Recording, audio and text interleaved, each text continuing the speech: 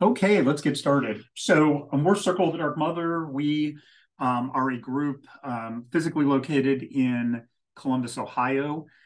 We do have people all over the world that are part of our group. Our focus is Gnostic Kabbalah, which we'll talk a little more about Kabbalah as we go through this. Gnosticism is, of course, if you've heard of it, is, of course, experiential knowledge. So we do sort of a pagan version of Kabbalah. We do incorporate some of the Jewish tradition. We do incorporate a lot of ritual magic and other things. So it's a little hodgepodge of whatever works, pretty much.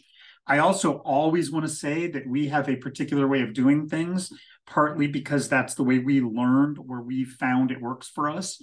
That does not mean that everything we say do we believe is the only way, nor do we think that if somebody has a working way of doing things, that they should give that up and do what we say. Everything we do, you can incorporate or not if it doesn't work for you. So either take it as knowledge or take it as something you might want to try. But either way, totally respect whatever your beliefs and your way of doing things are. So today we're going to talk about Tree of Life or Tree of Shadows, or both. And the reason for this is we do work with both, and I get a lot of people on either side of this question saying, well, how come you work with the Tree of Shadows, and how do you work with the Tree of Life too, or vice versa? So we'll get into that, and I'll explain a little bit. If you don't know Kabbalah or don't know much about the Tree of Life or Tree of Shadows, we'll talk about that. So first, what is Kabbalah? So Kabbalah is best known in Jewish tradition and is often used by many ritual magic traditions, such as Golden Dawn and Thelema. It's also used in different ways in a lot of different traditions. The Left-Hand Path tends to use Kabbalah, but from the Tree of Shadows perspective. And then there's other traditions that pretty much do it from the Tree of Life standpoint. Some do work with a little bit of both, as we do, and we'll get into that. So you probably know that Madonna sort of brought Kabbalah to the public eye because she was working with it from a Jewish perspective. Again, not a problem with that. That's just one way of working with it. However, the word Kabbalah really means tradition or giving. Once you understand Kabbalistic teachings, it can be used really as a filing system or a system of being able to compartmentalize things, a way to look at deity, the universe, consciousness, yourself, pretty much anything. And it's super flexible. And what that means is no matter what tradition you work in, you can apply it to your practice. And what I mean by that is, let's say you don't believe in deities. Well, you can use the tree as consciousness, different consciousness of you. If you believe in the universe, if you do work with deities, you can put any paradigm on here. In fact, I have used the Greco-Roman tradition to show people how easy it is to apply the different paradigms as you learn more about Kabbalah. So you can literally put anything on it, bright, dark, whatever. This class is, or this course, or this talk, or whatever, is not a course on Kabbalah. We're not going to go into every detail of it. I do have a Kabbalah class on video here on YouTube, and we have documents on our website also. So if you go look for Mark H. Williams on YouTube, you will find the Circle of the Dark Mother information and our YouTube channel. And then our website, which I will type in here.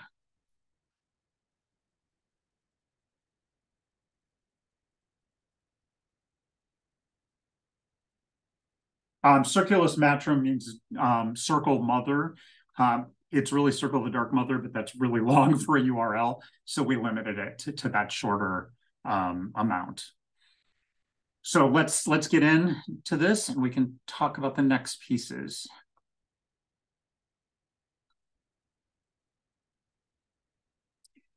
So one question is, you probably have seen Kabbalah spelled with a K, a Q, or a C. And the reason for that is none of these are wrong. But the reason there's the different spellings is Hebrew has its own alphabet. So when a Hebrew word is transliterated into English and we change it to our alphabet, There's several ways it can be spelled. Can anybody else here except for Amber?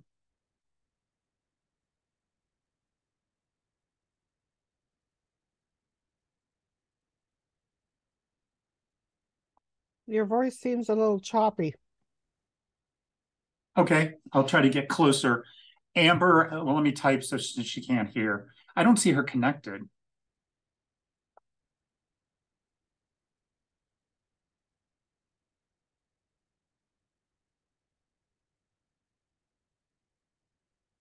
Okay. Hopefully I'll get closer to the mic and hopefully that'll help. Is this helping?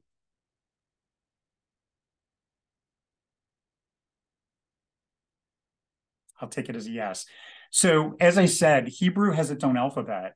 So when a Hebrew word is transliterated to English, there's several ways it can be spelled. And the reason is the first letter of Kabbalah is Kaf. And of course, that's in a Hebrew letter, but that can sound like a K, a Q, or a C. So it's really up to the person translating how they transliterate. Kabbalah with a K is usually used by Jewish and mystical Kabbalah practitioners. Kabbalah with a Q is usually used by ritual magic, Golden Dawn, Hermeticism, and the left-hand path. And then Kabbalah with a C is usually used by Christian forms of the tradition. Now, that doesn't mean that that's always the case. For instance, I learned this from a Jewish Gnostic and mystical perspective, but I really work more in a mixed path with ritual magic. So I really could use a Q, but I use K because that's how I've learned it. I, in fact, in writing, have tried to switch to Q, and I just can't do it because I've used the K for 20 years. So whichever one of these spellings works for you is totally fine. So first, the tree of life. So this is what we want to call the right-hand path. This is the more traditional tree. This is a glyph used in modern Kabbalah, and it represents everything we talked about. It's divine light moving through various dimensions that lead to creation. And these are God, creation, us, everything. And you can apply, whatever really to this that you want. You don't have to stick to Judaism.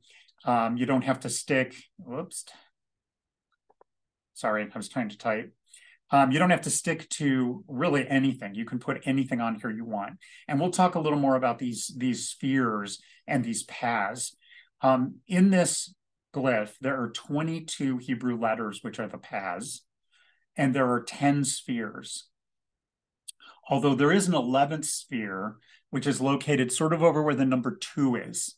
That is not a sephirot. It is not a sphere of light. It's actually a dimensional gateway. So there's 11, but really there's 10 sephira or sephirat in plural.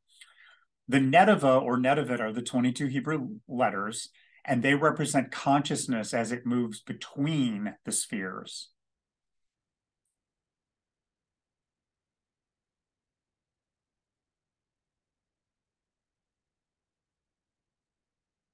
So this glyph is the tree of shadows. This is the tree of shadows, which is used by the left-hand path to represent the emanations of darkness that represent what's called in Hebrew Sitra Hara, the other side. This tree consists of 10 spheres as well, but they're called Cliffa or Cliffoth.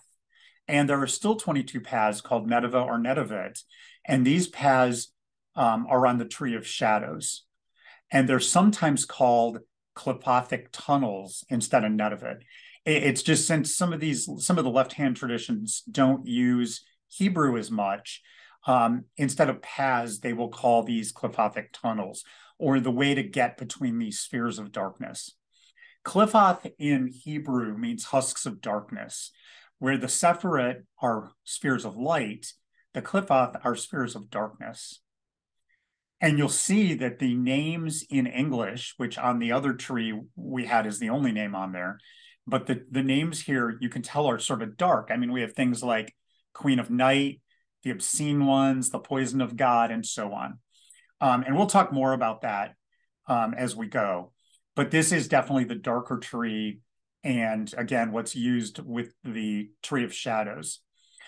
This also has another sphere, not a cliff off, but a tunnel between universes that sits just below number 2 and 3, just like in the other tree. And it has the same name in both trees, in fact, which we'll talk about in an upcoming slide. So aspects of the Tree of Life. So as I said, there are 10 Sephirot and then 1 non-Sephirot sphere.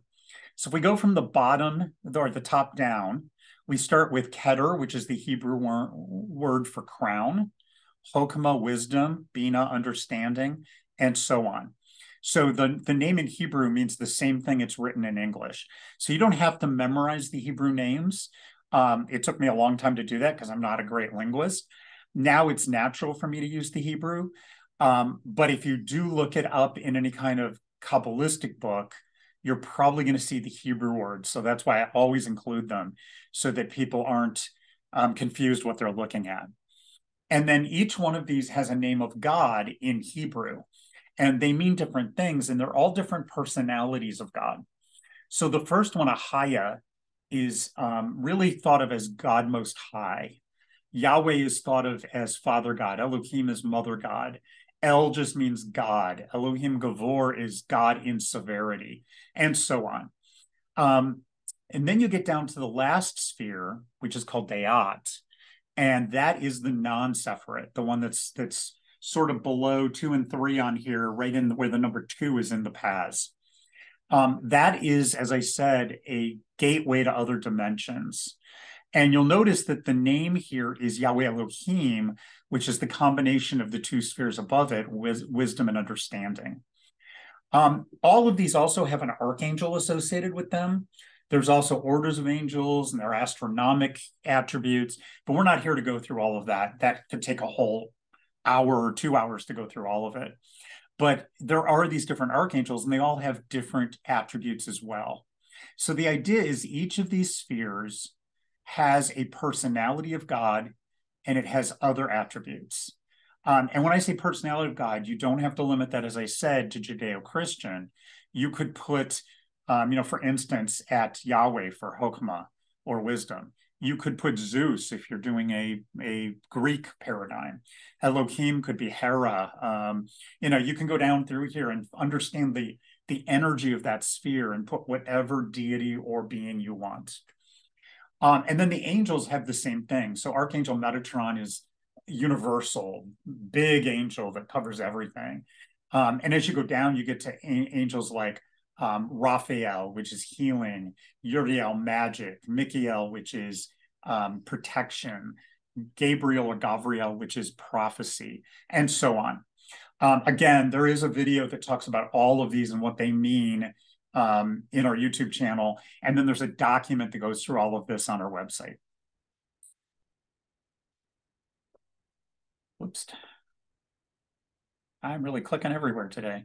So this is the Tree of Shadows, as I said, and this also has Hebrew names, and then it has the meaning of that name, plus... Whoa!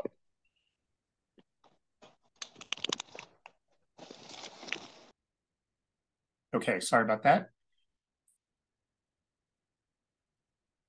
So each of these on the Tree of Shadows, as I said, it has a Hebrew name, a meaning for it, and then an entity. And it depends on your paradigm, what you think these entities are. In the left-hand path, they consider them demons. In some of Kabbalah, some of these are actually angels, like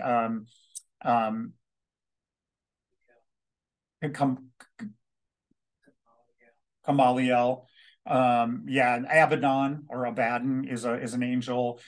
So there's definitely other types of beings here. And of course, I work with Lilith primarily. So Lilith to me is actually really a lot of things. But to me, yes, she was considered a Sumerian goddess. She was considered the Adam's first wife in Judaism. She's considered a demon by some.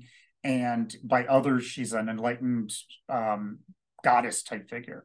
So you can look at these however you want, but these are definitely the darker aspects. You notice that these are 10 spheres again. These are the Qliphoth. These are all, again, dark spheres. And then all of these entities have a darker aspect to them. At the end, we have Dayad again. Dayad on the Tree of Light is usually called knowledge. And on the Tree of Shadows, it's called the Abyss. Now, it's the same thing. It's just, do you get enlightened knowledge? Or if you're not ready for it, do you fall through into a dark pit? And don't worry, it's all metaphor. It's not saying you're going to like actually end up in a pit. So let's go on and talk a little more. So pros and cons of the Tree of Life. So what I want to talk about is, why would you study the Tree of Life? And then why would you study the Tree of Shadows? So in this case, the first thing I'm going to talk about is the pros of the Tree of Life. And these are not all of them. These are just some of the things that I consider pros of it. So first of all, it's the approved way by traditional Kabbalists. So what that means is, if you go to read a book on Kabbalah, you're going to find the Tree of Life. You probably will find very little on the Tree of Shadows, unless it's a left-hand path book. That being said, the Tree of Shadows is in some of the source works. For instance, the Zohar, which talks very heavily of the Tree of Life, really talks quite a bit about the Tree of Shadows without really pointing to the fact it's talking about the Tree of Shadows. But because, for instance, Lilith is a big part of it. There are also a lot of quotes where they mix the two. They'll talk about the bright tree and the dark tree at the same time. The bright tree is considered a slower path because it helps the initiate ease into change. And we'll talk more about the dark tree, but it's really a faster path because it doesn't help you into change. It throws you into it. There are many books on the subject of the Tree of Life from many different ways of looking at it, including, very old Jewish texts. The lower spheres are what I call safe and have guardrails. And what that means is, if you're not ready to go on and go to higher realms on the Tree of Life, there's guardians, there are places in consciousness that sort of stop you from going too fast. You really have to breach certain beliefs and certain ways of thinking to be able to move through the tree easily. So this tree is a little harder to maneuver, not impossible. It's just a little slower, and it sort of bumps you back down if you're struggling. The bright tree is mostly compassionate and leads toward a more positive outcome, meaning it's going to do something for you that's very friendly, very compassionate, for the idea of, it would be like a teacher that helps you to learn, but does it in a way where you're not really called out or forced to go beyond what you're ready for. So the cons are, it can be slow to achieve goals. It can be frustrating when the initiate does not feel that they meet the high standards of the spheres, especially as you go up the spheres.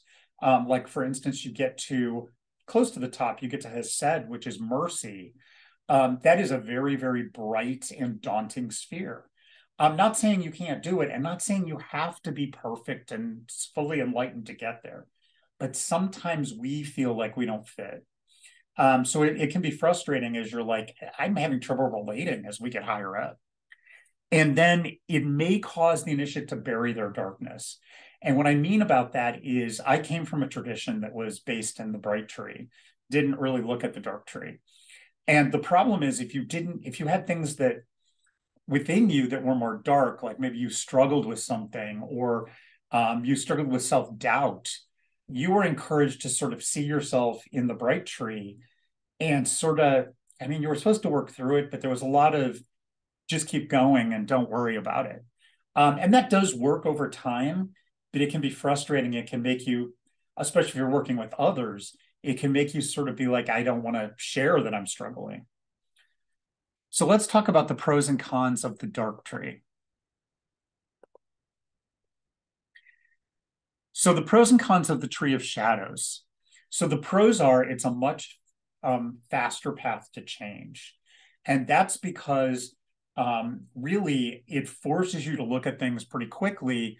And if you don't want to get mired up in them, it's gonna make you look at it and say, How do I get through my struggle over this? How do I get myself to a place where I'm not feeling shame? How can I grow to the next level? It's also much easier to envision the consciousness of these fears because all of us have had them. You know, for instance, I'll use the first sphere, which is called Lilith. The entity there is Neama, which I consider an aspect of Lilith, and it's called Queen of the Night. And really, what that one is looking at the dark side of nature, the dark side of us, where we feel abandoned, we feel left alone, we feel like we're not good enough. Well, that's real easy to relate to sometimes. So what that sphere tries to help you do is understand you're not and get you moving through it. It is easier to get lost in your darkness too in this tree, though. If you find one that you really revel in, you can get a little bit stuck in the other way. And instead of feeling like you're not good enough, you can get sort of like, yeah, hell, I'm like this, and I'm just going to go for it. And to a degree, that's not bad unless you're hurting yourself or others, of course.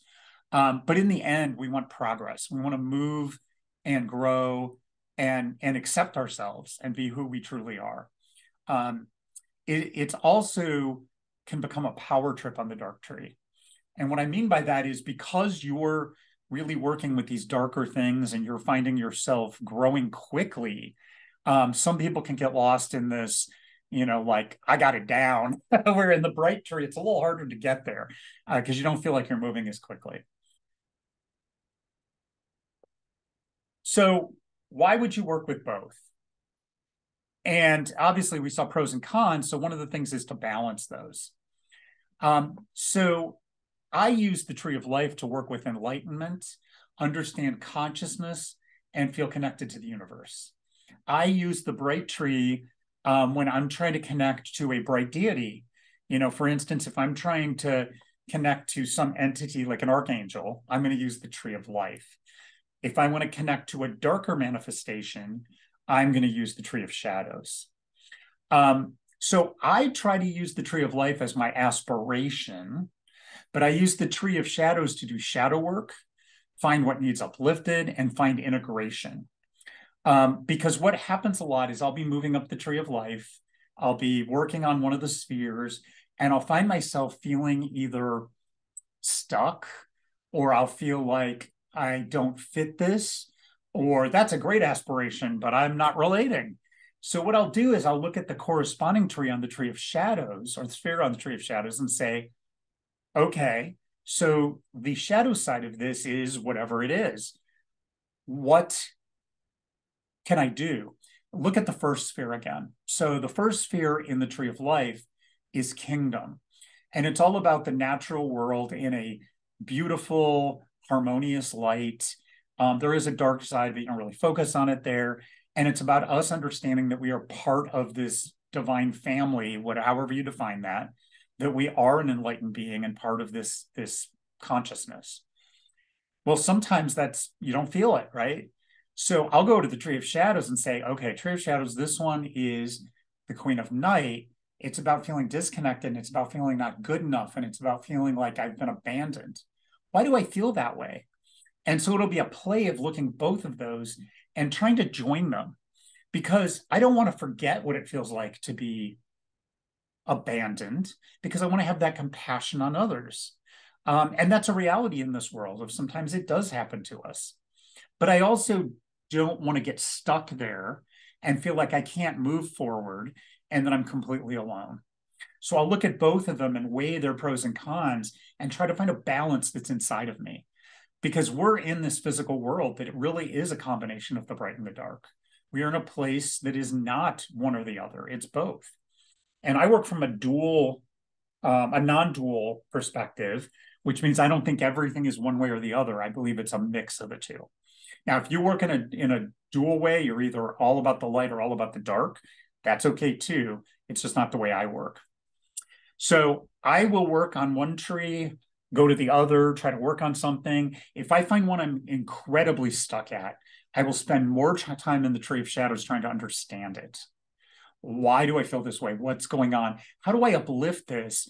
and how do I bring down the higher or the tree of life piece to bring it into a vibration that works? And how can I relate both of these to people around me?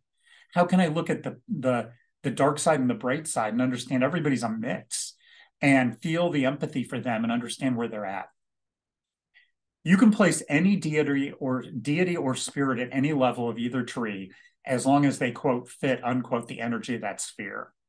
For instance, in my book, Embodying Lilith, and there is a video on our YouTube channel that's called Aspects of Lilith. And what I do in that is I take all of the different aspects of Lilith and I place her on every Sephiroth and every Qliphoth. So for instance, I put her on Kingdom as sort of her brighter side in Neama, sort of the goddess of the earth, the incarnate Lilith, who's about love and passion. And we have to get rid of our ideas of Western right and wrong. And I don't mean about, you obviously don't want to hurt people, but what I mean is the Western views of like sex is bad. She is about sex. Then you look at her at the Tree of Shadows. Again, it's Lilith as Neama, but this is her feeling abandoned and as Adam's first wife, being abandoned by both her husband and her deity parent. So I balance those two also in these aspects of Lilith. Now you could do this with any figure. I use Lilith because that's who I work with. And I use her bright and dark sides and believe that she transcends both. So you can work with the tree of life and the bright side with one set of deities or entities. You can work with the tree of shadows with a different set, or you can take one entity or deity and put them at every spot and then work with how does that balance out.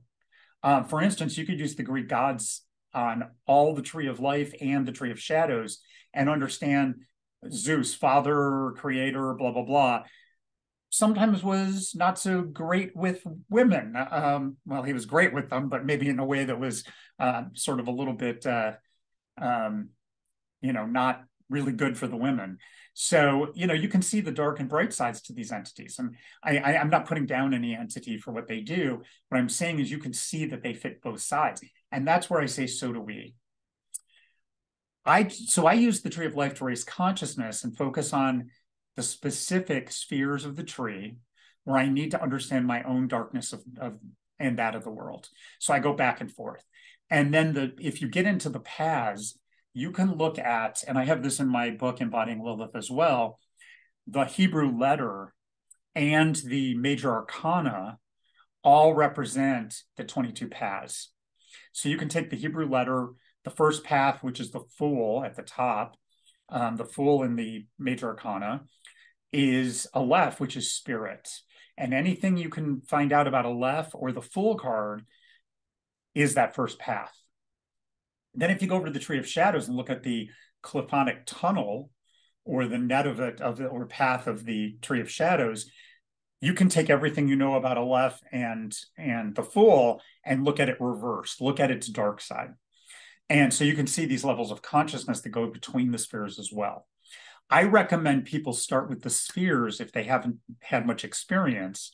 But once you do, you'll want to get into the paths as well. And I really believe the thing to do is if you're already in a tradition, you're working with one or the other and don't want to do the other, then don't. Work with the Tree of Life or work with the Tree of Shadows and don't feel like you have to go work with the other one. If you have an interest, though, what I would do is I would start with the first sphere of both. So work with Kingdom and Lilith and look at the pros and cons. Look at how it makes you feel. Meditate about them and see what draws you. And keep an open mind. So if one draws you, but you really feel like, you're being drawn, but later on you think, well, I want to know what the other side of that is. Don't hesitate to go look. And you can get as deep into one side or the other as you want. You don't have to, go full on with both sides, or either for that matter. So I'm going to use an example here. So in this example, we have understanding, which is the first sphere on the left-hand side of the tree of life. It's the topmost of that piece, and it means understanding. And then on the tree of shadows, the same sphere or the same place is Sadriel, the concealers. So I place Lilith at this sphere for both. And this is Lilith as the Dark Mother. And also, if you know anything about Lilith lore, this is Lilith the Elder. There is a Lilith the Younger, which I place lower on the tree, but this is Lilith the Elder. On the tree of life, she's the mother who is enlightened and understanding. She's the first wife of Adam, and eventually the sometimes consort of Yahweh in Jewish Kabbalah. And she urges us to transformation and evolution. So she is what pushes us, in my view, in this piece, in this sphere, she is what pushes us to become more, pushes us to learn about ourselves and transform into who we really are. From my experience, she is the consciousness that wants us to be as much us as we can be, balancing ourselves and becoming, happy and enlightened and fulfilled. On the tree of shadows, she's the demoness who's angry and protective. She is the wife of Samael, which is the poison of God. He's also the antidote to that poison, by the way, in Kabbalah. She's the mother of demons, but she urges me to strengthen individuality. I don't consider her evil in either case, but I consider her on the tree of shadows to be this force that says, stick up for yourself, be who you are, even if society doesn't like it. And they're both sort of mirror images of the same force, the same consciousness. One is more, though, about inner work, and the other one is more about how to relate to what's around you. So that's how I do it. And I think both of these are helpful as long as I don't get stuck on one side or the other. And what I mean by that, if I'm seeking transformation and evolution at the sake of everyone around me, or seeking that to my own detriment, where I'm letting myself be bullied or put down because I don't want to be mean, then that's not good for my transformation. On the other hand, if that strength and individuality becomes where I'm bullying others or hurting others, well, that's not good for me or anybody else either. So I need to find, again, I always think I need the balance, and that's how it works for me. So I think that is the end of the actual slides. It is. So let me take us back to just the meeting. And I'm going to stop the recording. So if anybody doesn't feel comfortable talking, they